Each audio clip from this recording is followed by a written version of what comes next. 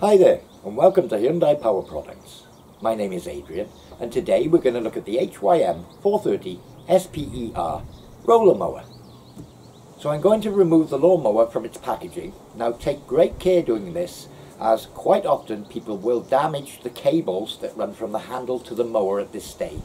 Probably best that you get some assistance to lift it out of the box and to remove any loose items out of the box before you lift the mower itself. So I've laid the contents of the packaging out on the table.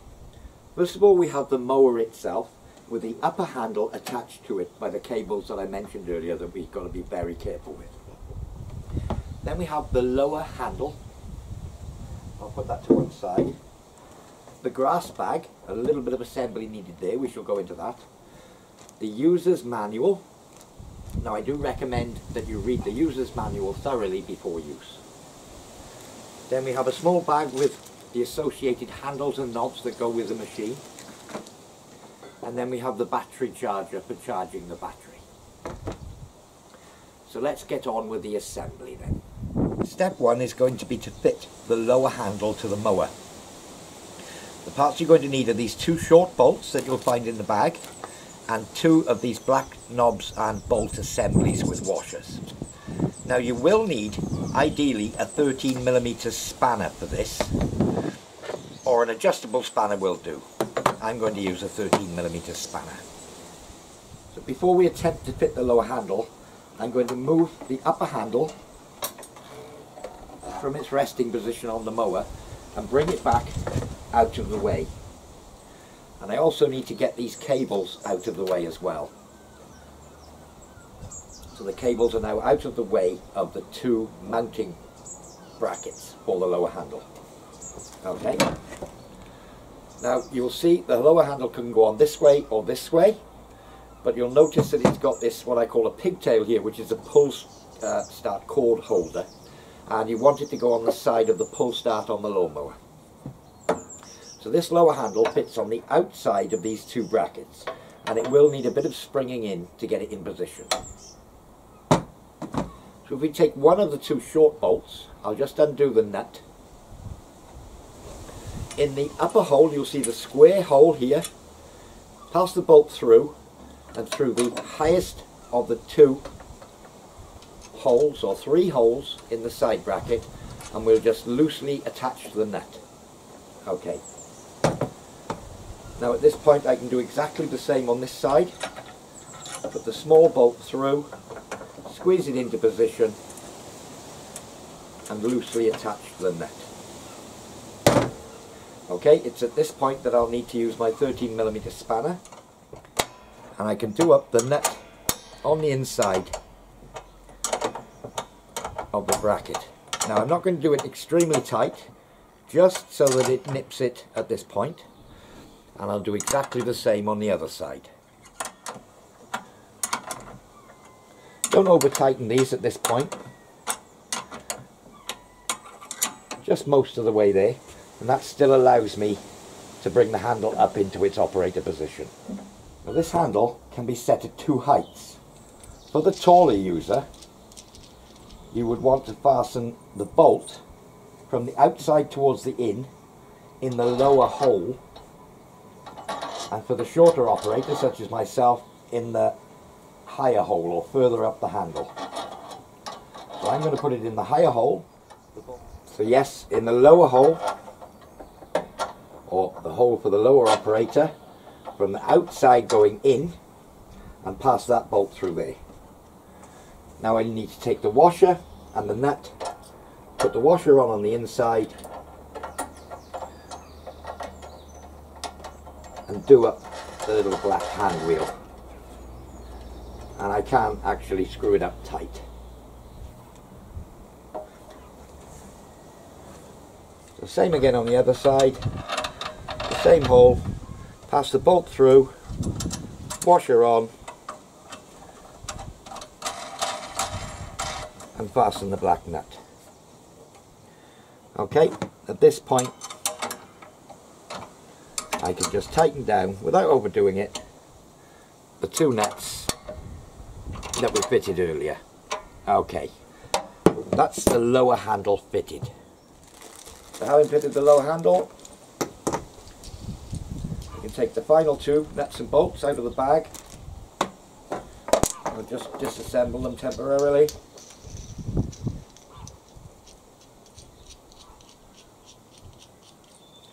These ones work in the opposite direction and go from the inside out. So I'll just place that one there. Now I need to take the upper handle, being careful not to catch any of the wires, and keeping this wire out of the way, I'll just pass it over that nut, pass the bolt in on this side, bring it down into position. I can hold it there, bit of washer,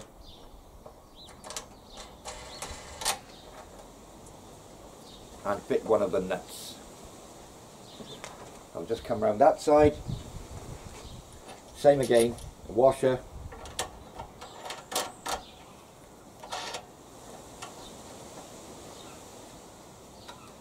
and the final nut. We can do these up firmly. You will notice that the control cables are passing over the top of this bar. That is the correct way. It is possible to feed the upper handle through and to connect them with these cables passing underneath this bar. If you should do this and in the future fold up the handles, there's a high likelihood that you're going to damage these control cables. So this is the way to do it, with the cables above this bar. So a little bit of tidying up now. You'll see on the lower handles of these plastic clips, there's two on this side, one on this side. You can just bring your cables over here, push the plastic clip down over them, and that locks them securely in place out of the way of the grass bag. I can do exactly the same on this side. I'll have one here.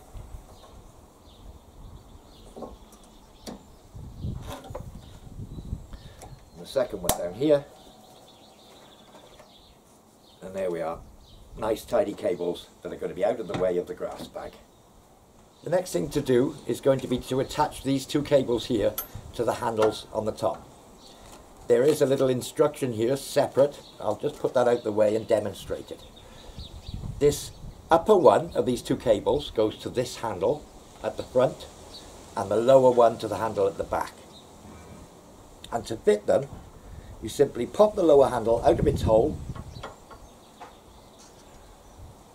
put the little cable through the hole in the handle, and then pop it back in position. Exactly the same with the top one. Pop it out, bring it down, put it in through the hole, and back into the handle. And they're now operating correctly. There is a possibility that your battery may need charging before use. Occasionally there is charge in the batteries, but it's quite possible that you may need to charge it, so this may be a good time to mention it. The unit does come with this battery charger. It simply plugs in to the side of the battery box here, and then it will charge from a 13 amp outlet. Probably charge for around 5 hours to charge the battery fully. Once it's charged, remove the charger from the outlet and remove the little jack plug from the battery casing. Next we're going to add engine oil to the engine. Now it is vital that you do this before even attempting to start the lawnmower, as it's delivered to you with no oil, as it says here on the label. So, to remove the dipstick, simply unscrew it anti-clockwise, probably a quarter turn, and it will just lift out. You'll notice on the end of the dipstick that there is a cross-hatched area here on the end, and the letters L at the bottom line and H at the top line. We need to fill through the filler tube with engine oil, which is 15W40 engine oil, up until it reaches the H line at the top of the cross-hatched area. Now pour the engine oil in slowly, as it will take a while to run down into the engine, and check it several times as you're filling it to watch it coming up to the high mark. An alternative to the 15W40 is this Hyundai 4-stroke SAE30 petrol engine oil. These bottles are readily available from our parts department, and this is the oil I'm going to be using. I've got an appropriate jug here, and I'm just going to gently pour it in, down through the filler neck, taking it nice and slow so that it doesn't back up in the tube. You can see it coming to the top, just take it easy. There we go.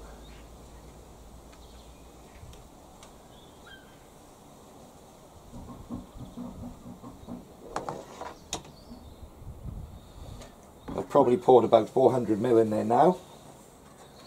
I'm going to leave that for a few seconds to run down the tube, or I will be dipping into the engine oil in the tube and not what's in the engine, and that will give me a false reading. So just give it a moment to go down. And to dip the oil, just push down to the top and back out again. And I can see that's just above the low mark on my dipstick. So I need to fill with some more engine oil.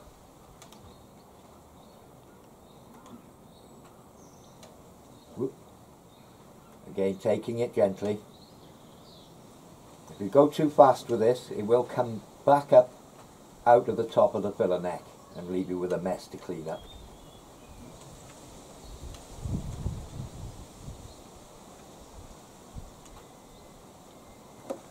Okay, so that's taken just about a complete 500 ml bottle now.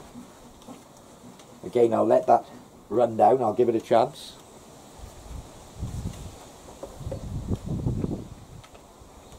And dip it once more.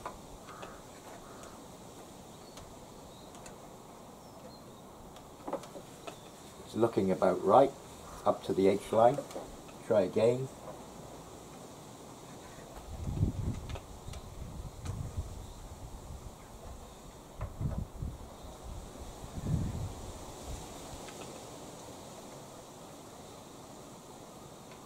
Yep. I'm actually just around the high line there. The other side shows it just below, but this shows it just above.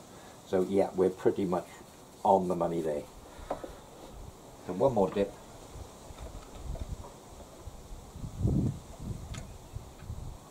On the H and on the H. Okay, so that's actually taken 500 millilitres of oil on this particular model. But yeah, the dipstick is there for a reason. Don't rely on the 500, it may take 550. And refit the dipstick by turning it clockwise that quarter turn. So that's the engine oil build. Let's move on to putting petrol in your lawnmower. The fuel filler cap is here. You simply rotate it anti-clockwise and pull it out of the way. Now, using fresh unleaded petrol, it has to be fresh and just clean unleaded petrol, no additives, you can fill the fuel tank. I've got half a litre here, which should be more than adequate for this demonstration.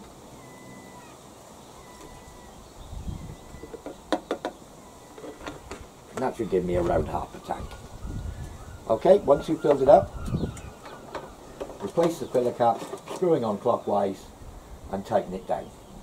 Always do this either outdoors or in a well ventilated area, and obviously no sparks or naked flames. It's petrol we're dealing with here. Let's look at a few of the controls on your lawnmower. This front handle is the OPC lever, or operator present control. It's basically an on-off switch. When you pull back the OPC lever, it basically enables the electric start function, and it removes the grounding from the spark pack, allowing the engine spark plug to work. When you release this lever, it kills the start function and it kills the spark to the spark plug, thus stopping the engine. So that's the OPC lever. This rear lever engages the drive so that the lawnmower is self-propelled. So when you pull this lever forward, and this one back, you've engaged the drive and the engine will be running. To stop the lawnmower, simply let go of the drive, it will stop moving, release the front lever, which is the OPC lever, and the lawnmower will stop. The red button here is the push button start, and your lawnmower does come with a spare push button. You can remove this push button when you're not using the lawnmower to stop any unauthorized use of the mower. and you simply pop it back in the hole. And as you can see, without the OPC lever pushed, this will not work. On the front of the engine here is this primer bulb. Let's think of it as a choke. For a cold start, you will probably need to push this in and out up to 5 times before attempting to start the mower. Once the mower is warm and has been running and you're midway through cutting your lawn, you probably won't need to use it. But if it doesn't start, perhaps 1 or 2 pushes at most. So yeah, 5 pushes of this before starting a cold lawnmower. Final little bit of assembly. The lawnmower, the basket part, has been disassembled from this frame for ease of transport. You'll see 2 plastic lugs on the sides.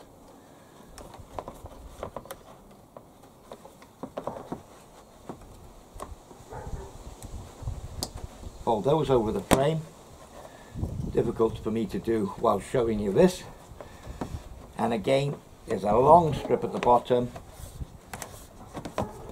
Again, needs to be fitted over the frame. And there we are.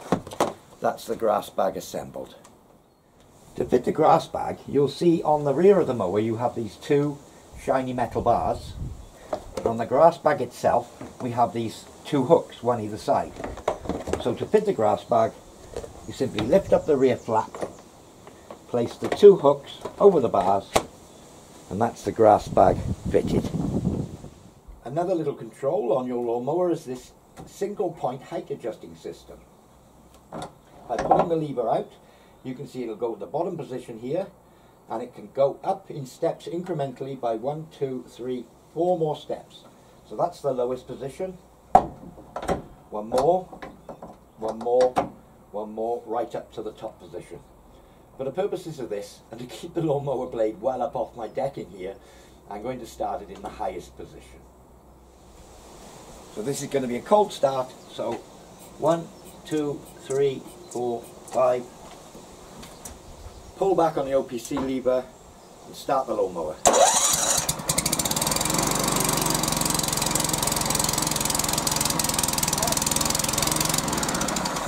Release the lever, stops the engine. I'll just prime it, probably 2 now because it's not very warm. Back with the OPC lever, start the engine.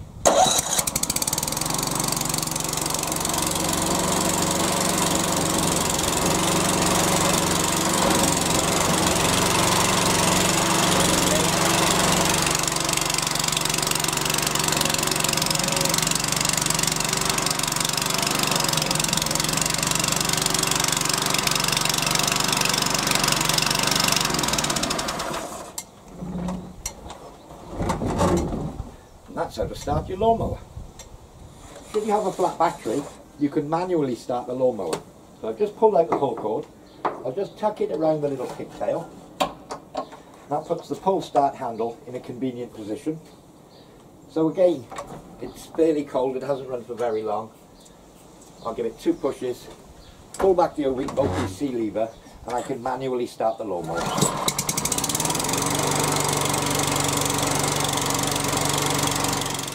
Well, I do hope you found this demonstration useful. For more information on this or any of our other products, visit www.HYUNDAIPowerProducts.co.uk. I've been Adrian, and happy gardening.